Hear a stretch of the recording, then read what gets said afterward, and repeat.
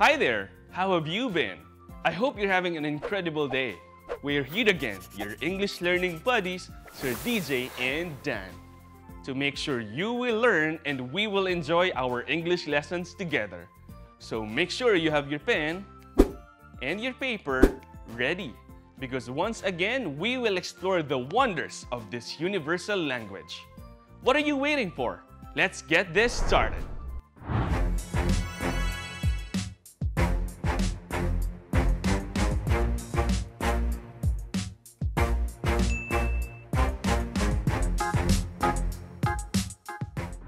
Have you ever heard of the term two-way? Like a two-way radio. Unlike a broadcast receiver which only receives content, a two-way radio is a radio that can both transmit and receive radio waves. We can only listen to a regular radio.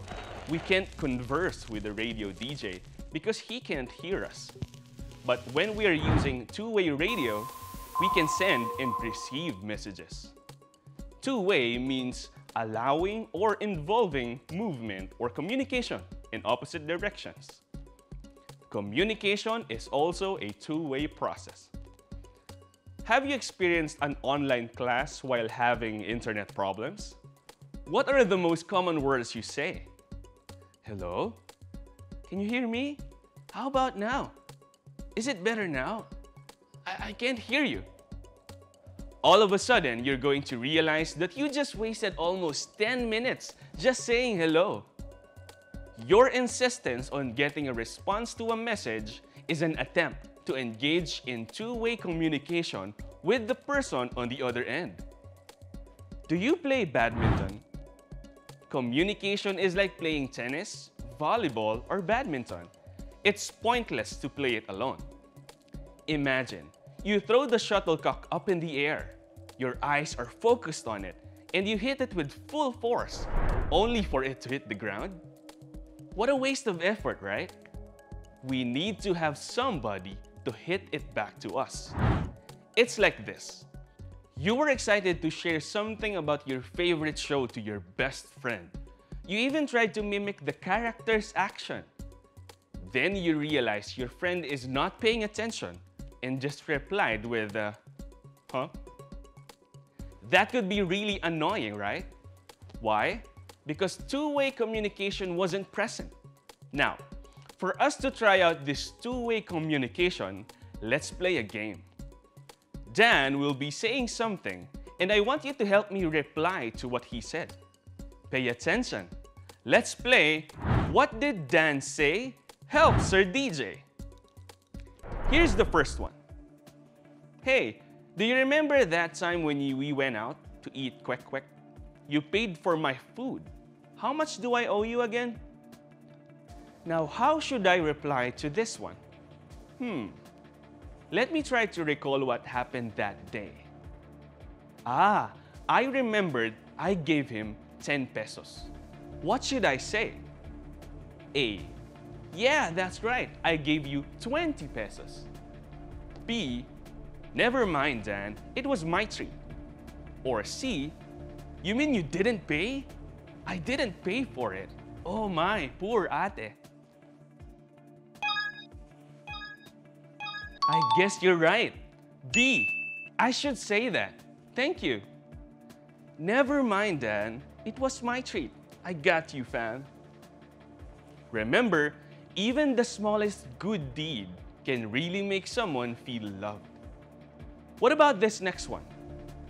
Oh no, I think I left my phone at home. Can I borrow yours? What should I say to Dan? I think I still have a few credits on my phone, and ringing Dan's phone will not affect my load. What should I tell him? Is it A? Sure thing, Dan. Let me put in your number. B? No way, man. I don't have to lose credit because you're irresponsible. Or C? Nah, it's your fault. Is it A? Yeah, I think you're right. That would be the nicest way to answer and help my friend in need. Sure thing, Dan. What's the number you want to call? Great work, guys! Let's try the last one. Hey, since you're my partner in our class activity, do you mind if I just copy your work? It's because I'm too tired from playing ML too much last night. Oh no, how should I respond to this one? If I agree, I get to do all the work.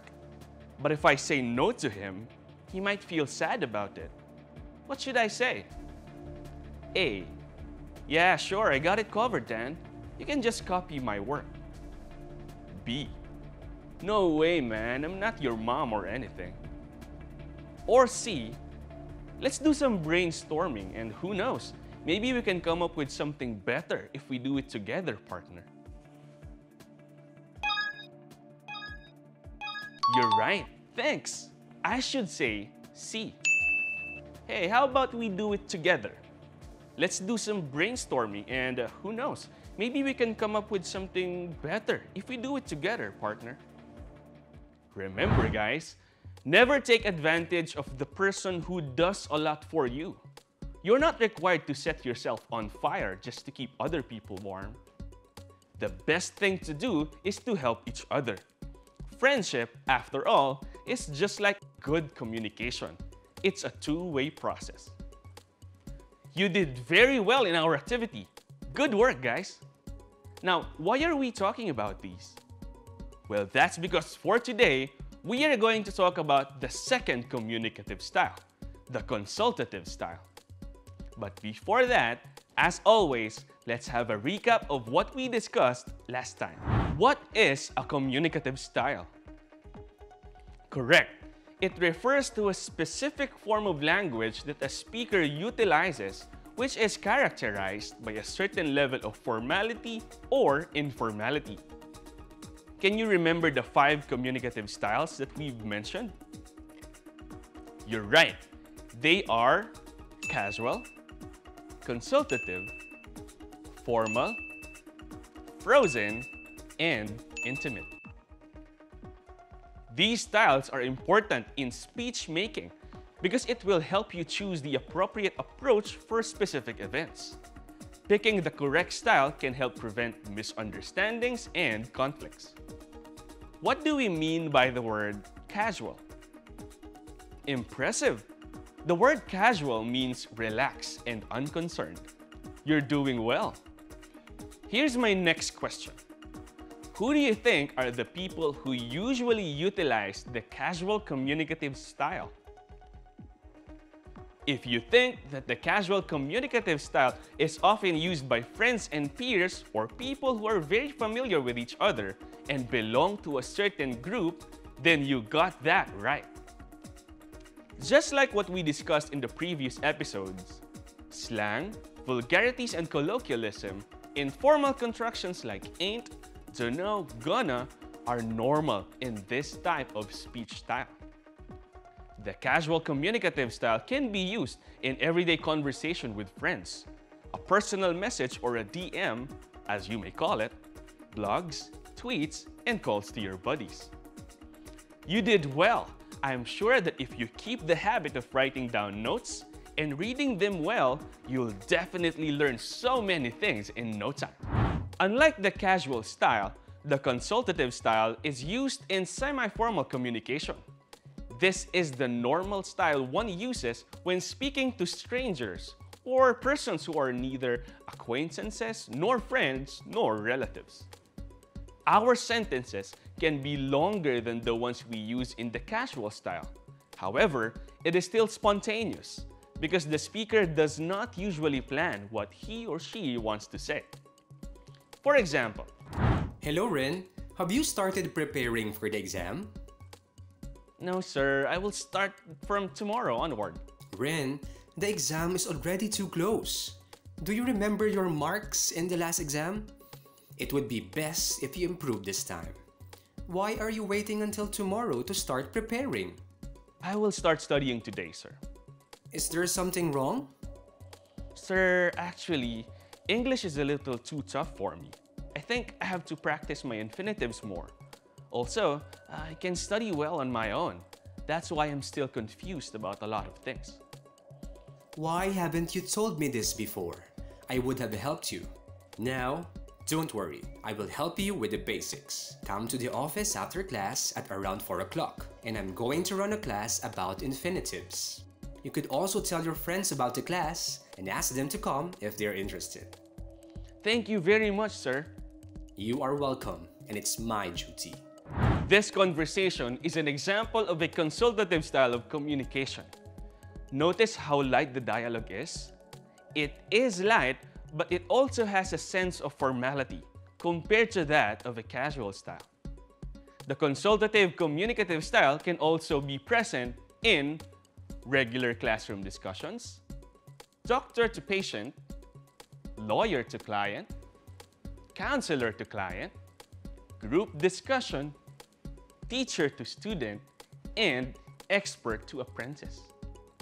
In this style, the speech is generally unplanned since the speaker considers and uses the participation and feedback of the listener in the subsequent responses. The speaker will supply background information while again, the listener participates continuously. In the consultative style, or any semi-formal conversation we may be involved in, having the ability to listen very well will make the process much more meaningful. In the consultative style, we need to listen carefully to the other person to come up with a valid response. However, do not just listen with the intent to reply. Make sure to listen for understanding as well, because this will make you a more considerate person. After all, just like what Brian McGill said, one of the sincerest forms of respect is actually listening to what another has to say. Now for our exciting activity, here's what we will do. I will be reading out a statement and then you will try to tell me whether it is casual or consultative. Can you do that? I'm sure you can. Let's play COC, casual or consultative. Here's the first one. Hey yo dog, how you doing? I'm just gonna grab lunch. Wanna come? Hop in. If you think this is casual, then you got that right. Easy, huh? Let's try this one. Here are the instructions for your prescriptions. You have to take at least 3 tablets a day, once after every meal. Don't forget to drink a lot of water and to exercise daily. This sounds like a doctor giving advice. You're right. This is a consultative style. Great word. Here's another one. I think it would be better to talk to them so they won't proceed with the case. After all, it is just a minor incident. It will surely save you money and time. This is a lawyer giving legal advice. Casual or consultative? Correct again. This is consultative. Just like what we said a while ago, lawyer-to-client conversation utilizes the consultative style. Good one. Let's go to the next one. Hey man, check out my OOTD. It looks so sick, right? I happened to snatch it for a good price last week. OOTD, outfit of the day, that's slang. Therefore, this statement is exactly casual. You're doing a great job. Let's take a look at the last one. I think we have to work on the project as soon as possible. I will take care of the research, you will do the proofreading, and Aaron will present the report. Are you okay with that? Good, let's begin. This statement sounds like students planning for a group activity. Is it a casual or consultative style? Consultative, excellent. Regular classroom discussions with classmates can be classified as consultative. Good one. Well done, bright minds. For that, you get a 2 thumbs up from Sir Deejay and Dan. Keep in mind that the style you use for your conversations should be appropriate. In that way, you will not sound rude and absurd. Thank you very much for keeping up with us up to this point. You did very well in our game. You really are amazing. And that ends our episode today. That was amazing. That was so much fun. Time flies when you're having fun indeed. I hope you had a wonderful time with us, your English learning buddies, Sir DJ and Dan. Stay tuned because in the next episode, we will talk about the third communicative style. Always keep safe, guys. Keep practicing and you'll be better in no time. And as I always say, never stop learning because life never stops teaching. See you in the next one. Bye!